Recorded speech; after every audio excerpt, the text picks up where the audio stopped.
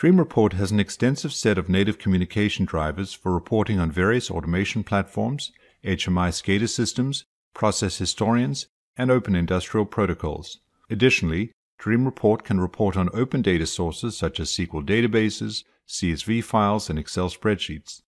In this video tutorial, we'll take a look at the approaches to working with SQL databases as a data source for your Dream Report projects. There are three approaches to working with SQL databases. The first is by using the Dream Report communication drivers. There are several drivers available for database-based historical values and alarms.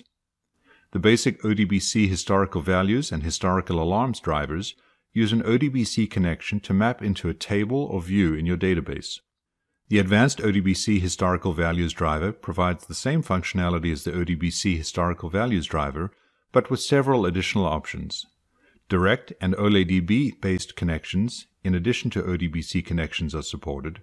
The ability to build or use your own custom SQL views on the data, and we also provide a visual query builder to help you build the query, and create separate queries for tag name browsing and the data queries. The OLADB historical values and historical alarms drivers use an OLADB connection to map into a table or view in your database. This requires no external ODBC data source name to be created. The second two approaches do not use any of the Dream Report communication drivers.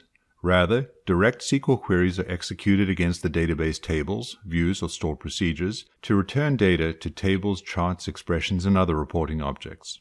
With Lua script function calls, you can call SQL queries with an expression object or as part of a larger Lua script.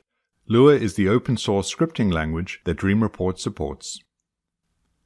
So, which approach should you use?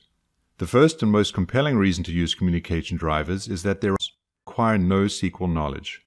Through a simple mapping process, Dream Report exposes all database fields as tags in the tag browser, just as if they were tags coming from an HMI, a PLC, or a historian. The only requirement is that the data must be timestamped, either historical values or historical alarms. If you need to apply additional filtering to the data, the report objects support this. Direct SQL queries should be used when complex queries across multiple tables are required to get the data in a format that's needed for reporting. Additionally, SQL stored procedures must be called through direct SQL queries. Other reasons for using direct queries are if the data is not timestamped, or if you need to create dynamic queries, where the end user might make several selections on the Dream Report web, and based on their selections, the SQL query is dynamically built and returns the specific fields that the user selects. Additionally, a direct query is one of the ways to populate a combo box on the Dream Report web portal. Using the Lua SQL function calls allow you to execute SQL queries as part of a larger Lua script, where you might need to use the queried result in the script. There are a few licensing considerations when deciding which approach to use. The Dream Report ODBC or OLADB historical communication drivers require the full Dream Report license, which includes all available drivers. If using an OEM version of Dream Report, such as Dream Report for Wonderware, for GE, for Cytec, etc., only those OEM's drivers are included with the license, so you won't have access to the open communication drivers needed for the SQL databases. When mapping to a field using one of the ODBC or OLADB drivers, each field counts towards the project's tag count, but once you've referenced a field, it's only counted once, regardless of how many times it's used in the project. Direct SQL queries will work with both the full and OEM versions of Dream Report. As with the ODBC communication drivers, each field return counts towards the project's tag count. However, querying the same field multiple times, for instance, in different reporting objects or different reports, will add to the project's tag count each time that field is referenced. But the MES license option, which can be added to any Dream Report license, allows for an unlimited number of fields from direct SQL queries. This is useful when working with large databases or if the number of fields needed is unknown at the start of the project. Before configuring the ODBC or OLADB communication drivers, it's important to understand how the table was structured in the database. In most databases, we need to consider two different table formats, which in Dream Report are described as wide or column item table structures and a narrow or NEDB structure. In this first table, we see the fields or columns arranged in a column item structure. In addition to a date and time column, each column contains data for a specific tag or item. This is known as a wide formatted table. In the second table, we see that the fields are arranged in a narrow or any DB structure, where the tag names don't each have their own field, but are rather logged as part of the record.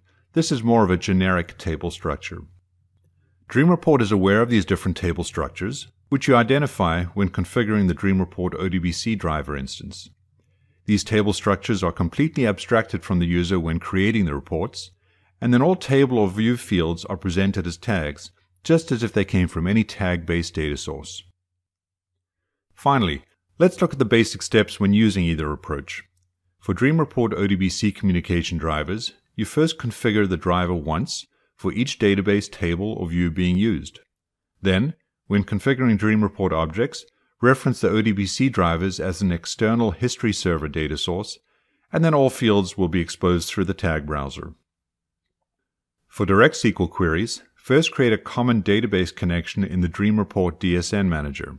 Then, either build a direct SQL query or call a store procedure in each reporting object, or create a library of queries in the Dream Report SQL Manager and then reference those from any reporting object that supports a SQL query. For more information on creating reports in Dream Report and many other reporting topics, be sure to view our other video tutorials. Thank you.